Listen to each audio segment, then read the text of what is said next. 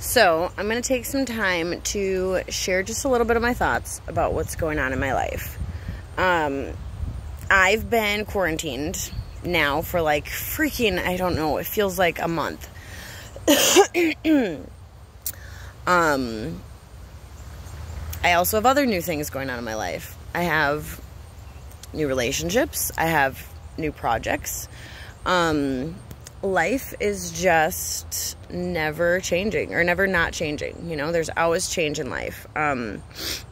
Just when I think I get a hold of taking care of my home and my grass and things like that, something new pops up and needs my attention, or, just puts a wrench in things, and it like throws me all off track again. My yard right now, for some reason, is just growing really fast. I just mowed it yesterday, and it's literally 2 inches taller. Like, I'm not kidding. It's 2 inches taller. And I use a push mower to mow it. When you're sick with the coronavirus, your energy isn't always there, right?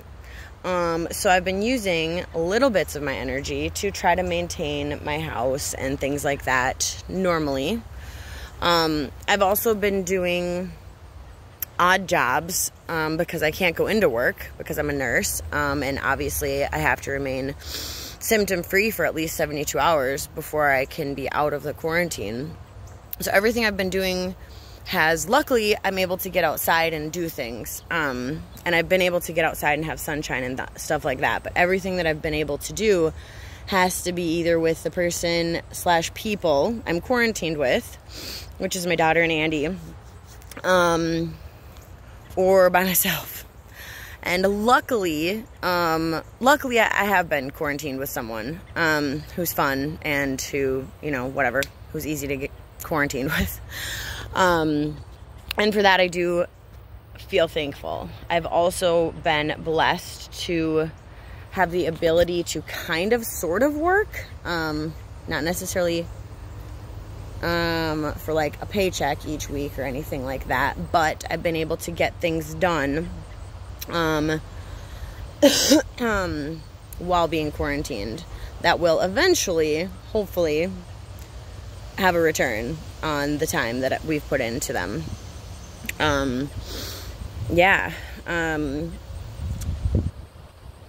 I've been able to get outside, and I have my garden, and I'm so thankful for it, and it's absolutely so beautiful. But it definitely is challenging, like having so many changes in life all the time. Just when I start to think that I, have a good routine going with work or, my health, life upsets something, just when my anxiety about, the whole coronavirus thing goes away and I sort of feel comfortable going out in stores wearing masks and stuff like that. Actually, I never felt comfortable doing that, but then I get sick and I'm the one that's like forced to protect everybody else, and my anxiety goes up again because it's like, okay, I have to protect all these other people. And I guess I'm just not really settled on my thoughts with everything. And that's the hardest part about it, is the constant back and forth of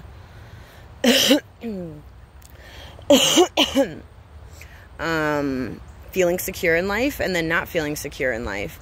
And I know that I need to just ground myself in like the Holy Spirit and in God and things like that, because ultimately, like, that's where my source of peace and comfort needs to come from. But the world can definitely make life feel unstable. Even if we are stable and secure within ourselves and with our relationship with God, like, life still can make things feel crazy. So that's just kind of where I'm at today, and I don't know who to vent to. I get insecure about venting to people about where I'm at in life because, I feel like it's not always the same thing. I feel like sometimes I can vent and think I'm super positive and this is where I know I'm going with my life. I know, you know, what I want to do. And then, or I can even have a plan, and then, you know, some things throw it off, and, you know, all my plans are kind of changed. And I guess it's just right now I'm learning to live in the constant back and forth. And I'm learning to, I guess, somehow just be okay with not having stability in my life. Not knowing whether or not I'm selling the house or whether I'm fixing it up for myself. That's a huge thing. Not knowing whether or not the new relationship I have in my life is gonna be here to stay, or if I should even plan things around that relationship. Because it's hard when you have relationships in your life, and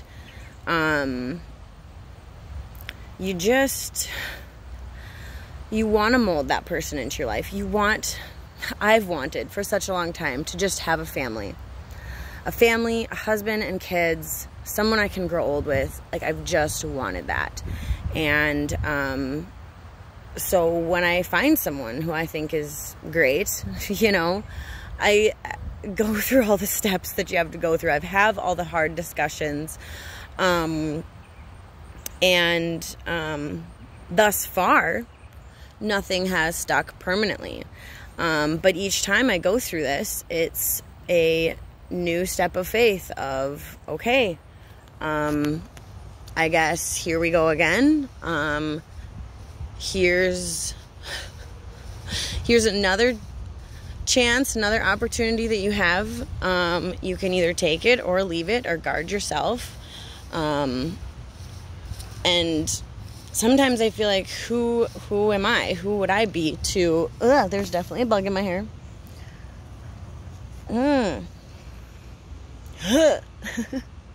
Where is it? I think I got it. Okay. But who am I to, you know, to be like, no, I'm finally done trying. Like, if that's what I want in life, is a family, is, you know, a husband, a relationship, every time a new relationship fails, like, I can either get back up on my feet and keep trying again with a new relationship, or I can put on this bitter coat and guard myself and be like, nope, I'm not going to try to be in another relationship again. I'm going to take time to heal. But it's like, what the heck? What's going to heal me? Being by myself? I've done that whole thing where I'm going to tan while I'm talking to you. I've done that whole thing where I've become so independent that I don't need anybody. And I don't need anybody. And I've posted a couple weeks ago about how, like, I don't need anyone in my life. That's the thing. I am independent enough where, like, I don't need anyone, but I want someone in my life. And I'm at this spot where it's like, gosh, I keep trying. And it's not even the person, or people. It's now come to this point where it's like, it's me, and it's breaking past the stage of, like, trusting if this is gonna stick, or if I should put my time and energy into this. And I know this is completely all jumbled, and I might not post this, but this is just where my head is at right now. And if it's hard to follow, then yeah, that makes sense, because my brain feels hard to follow right now. I once again don't expect anyone to listen to this or respond or anything. But the reason I'm even making this video is because I feel like I have a whole bunch of stuff jumbled up inside me and in my head, and I don't know who to talk to. And I just want to get it out. And I want to do it for me, and I want to get better at being vulnerable with my emotions and with my feelings and with what's going on in my head, because I need to learn that there are people out there that want to know what's going on in my head. I'm seeing that. I mean, Andy definitely has been good at, like, letting me know that he cares what's going on in my head, even if it's a weird freaking process. Paul definitely is always there for me to vent to. I have people in my life that I know, you know, obviously my mom is, like, always there for me. But I still am so guarded. And I know that it comes from just some of the abusive relationships that I've been in, and just even some of the not very healthy relationships that I've been in. But yeah, this is just me once again posting to try to get my thoughts out in an external way, so that I can either watch it and see what the heck's going on in my brain, maybe just so that I can create a video diary and a log of, like, life, so that maybe in 10 years, hopefully when I get my life together, I can look back in this and be like, wow, yeah, her brain was a little bit scattered, but look where I am now, you know, or something. I'm just really trying so hard to not be apologetic for being me, because as people have told me, supposedly, I am lovable, I'm worthy, I'm a daughter of God. Like, these are things that I, like, supposedly try to claim and know in my life.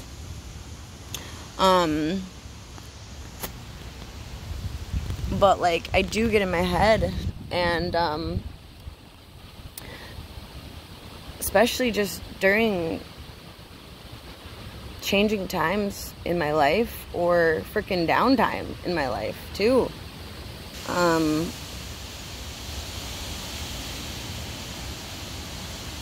I feel pressured to be able to explain what I'm thinking or feeling, when sometimes I don't have a conclusive answer or know what the frick it is I'm thinking or feeling. Sometimes I know what I'm thinking or feeling, but I don't want to admit to it.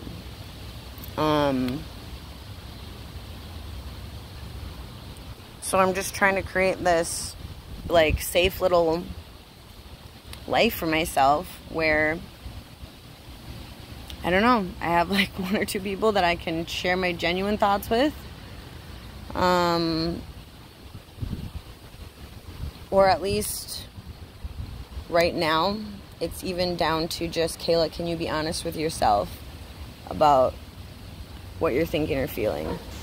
And so in a way, I guess I'm taking this video to try to force myself, this is very uncomfortable for me, to talk out loud, and explain things in a way that could make sense in a possible way to someone else. I have my conversations with God, but those are just a whole lot different. He's always been there for me. He will always be there for me. I don't have to explain or catch him up on life. I can literally just start in the middle of any situation and just be like, oh yeah, you saw that too? Like, yep, I'm gonna have an issue with that, or help me, you know, like, literally. And I don't have to explain, I don't have to say, like, who it is. Oh, there's a fly on my phone. Who it is that I have something that I need to figure out. Like, my relationship with God is literally just so amazing. And it's awesome because it's there, but it sucks because literally no other relationship will ever compare to it. I will always have to explain myself to other people.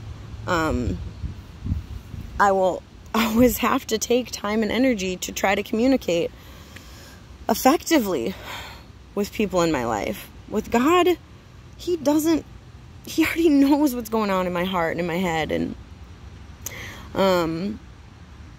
that's the beauty of that relationship. It's absolutely beautiful and absolutely wonderful. And I know for a fact that I'm loved by him. It's people that challenge me. Relationships that challenge me. And new ones, especially. Every new relationship, it's like I have to start over and explain myself to this new person again.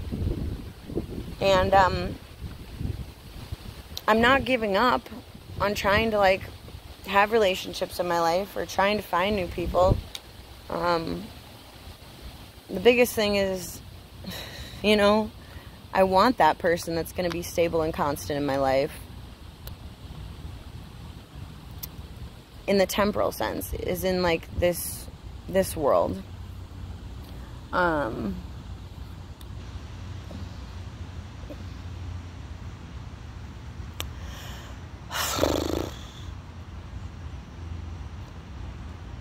But like I said, like I haven't been able to find that stability and that constant companionship. And it's hard. Part of me thinks that it definitely has something to do with me, and that either I'm scared of being vulnerable and letting someone into my life permanently, or maybe it's because I'm too judgmental. Maybe it's because I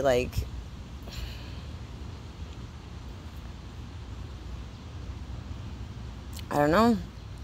I don't want to attach myself to someone permanently because I'm scared. I know that that's part of it. Like, I'm scared. I'm absolutely scared. And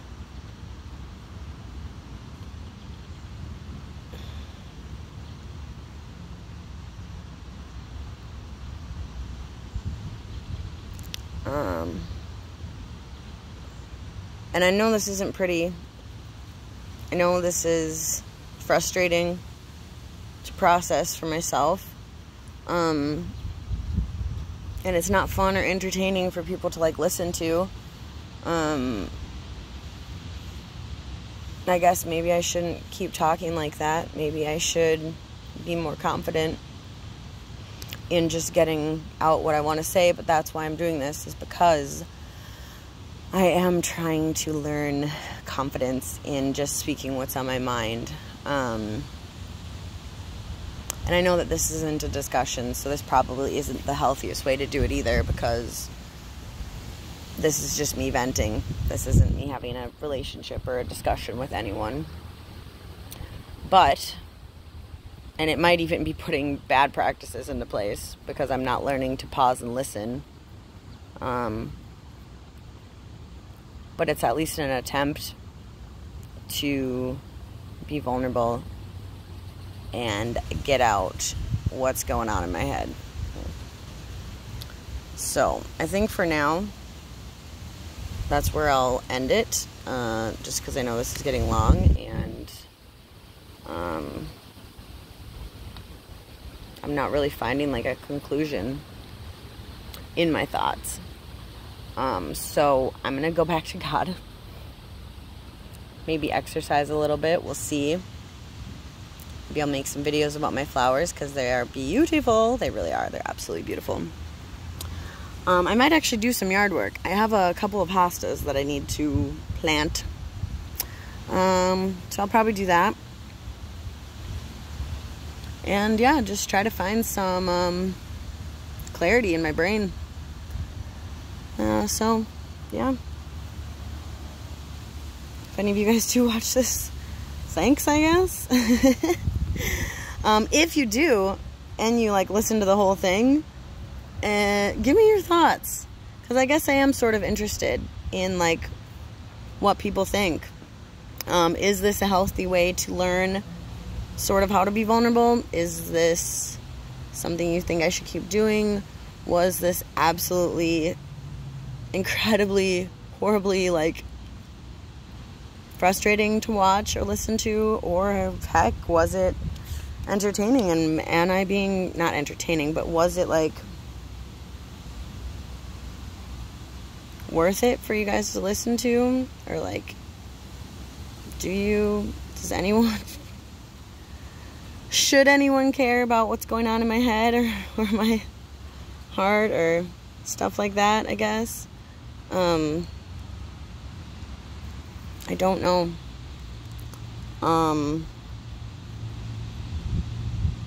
Yeah, because right now,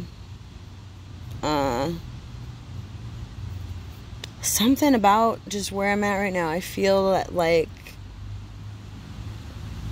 not that I'm not lovable in general as a person, but just that right now it's not okay for me to be me. It's not okay for me to be where I'm at right now. That's how I feel. That's a pretty good conclusion to sum up what I'm feeling right now.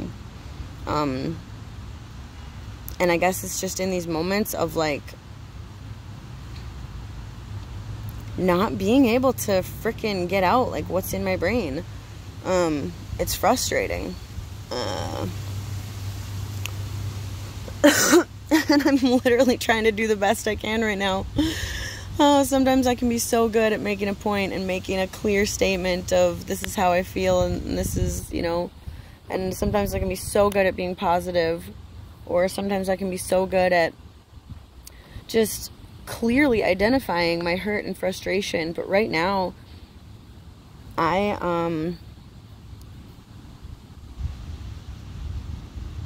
there's just a lot going on.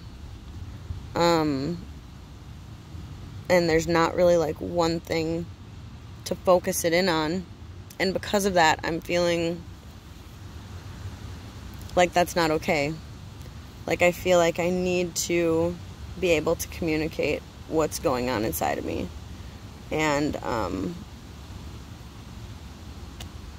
don't know, maybe that's just because I've had certain people in my life that get sick of me saying the words, I don't know. You know, I've definitely had people in my life say that. But then I read books about communication and things like that that say it's okay to say I don't know if you don't know. You know, how are you feeling? I don't know. How do you feel about this? I don't know. I don't know yet. Is it okay for me to not know? Oh, man.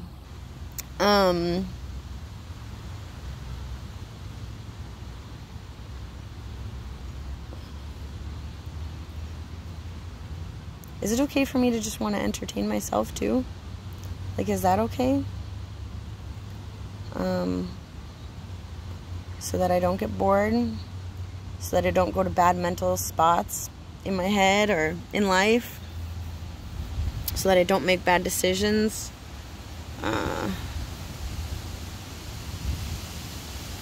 don't know. I'm not gonna try to be some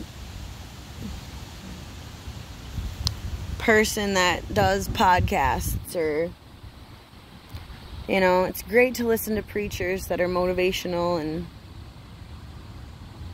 tell you what you should do and things like that. I guess this is just me giving anyone who wants to listen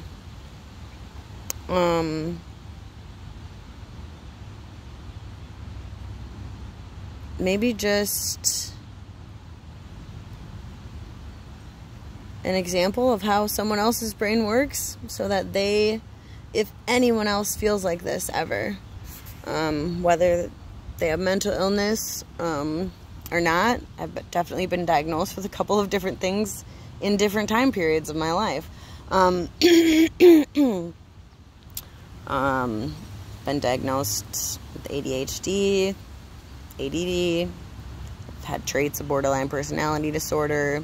At one time, a psychologist or a psychiatrist thought that I was manic, or bipolar 1 with severe mania. And I mean, all those different things like factor into life. Heck, I was just happy to be in the hospital at one point because I was sick of being in abusive relationships, and I probably was a little manic. I probably was a little happy that I was in the hospital in a safe spot. knowing that I was going to have somewhere to live for the next 6 months. With stability. But yeah, I guess I know that people struggle with all sorts of mental illnesses. Some people aren't diagnosed. Some people don't even freaking see the doctor ever. Ever. Like, literally ever. And I guess I just want to put this out there for anyone. I don't know. Anyone can use this for whatever they want. If you're a doctor and you think you can diagnose me with something based on this video, or if you're just another fellow person who's been abused and your thoughts kind of go to a lot of different places sometimes, or if you're just anyone that can relate to me who's like, dude, you're just having normal thoughts. Everyone has things like this. Let me know. Let me know what you think. 'Cause I'm curious. I'll end it with that. Such a beautiful day.